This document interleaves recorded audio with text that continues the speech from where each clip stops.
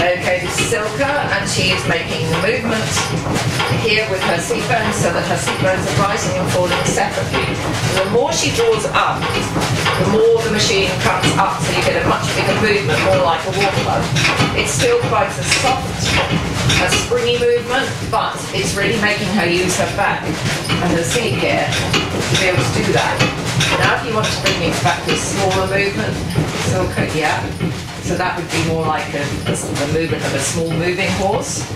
And then if you wanted to just bring it almost back down to a walk, so it's a very, very small movement, and just the pelvis making this, yeah. So even less, because there's obviously no spring in the walk, it's just purely a much flatter movement, yeah.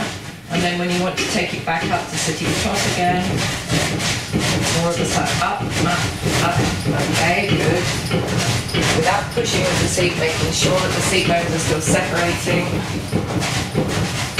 Yeah, there's a little bit of extra push together there. Try and keep the back a little flatter so that I shouldn't be able to see your Clarino seat showing on the back of the saddle. Yeah, bring your pelvis back just a little bit. Yeah, that's it.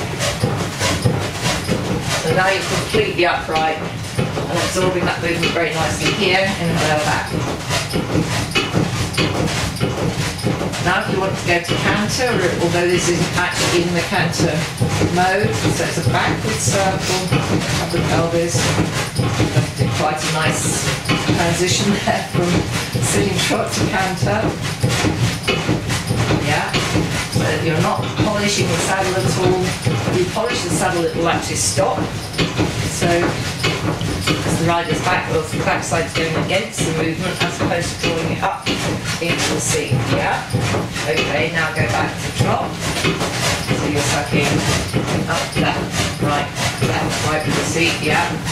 As opposed to the 1, 2, 3, 1, 2, 3, 1, 2, 3 of the canter, she's now doing 1, 2, 2, 1, 2 like that, and allowing the back to lift on either side.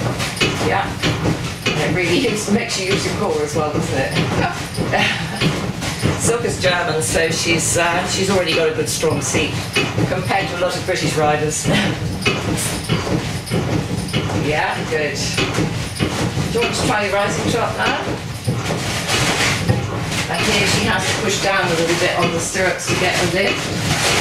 So the more she pushes down, the bigger the movement gets. So it replicates much more like a big moving warm-up than our Iberians.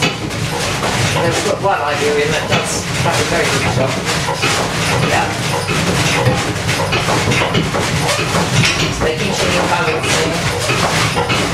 Yeah. And making sure you're not coming down with a double bump.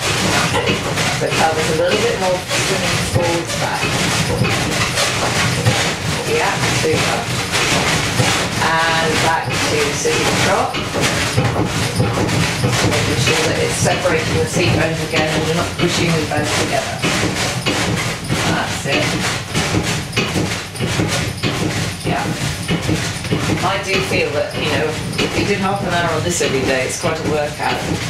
And but it's also perfectly possible to teach beginners right the way through to more advanced riders. It certainly gives you an exercise regime. Okay, and rest. Oh, looking quite rosy in the face now. No. Didn't it? Get more red. Yeah, really.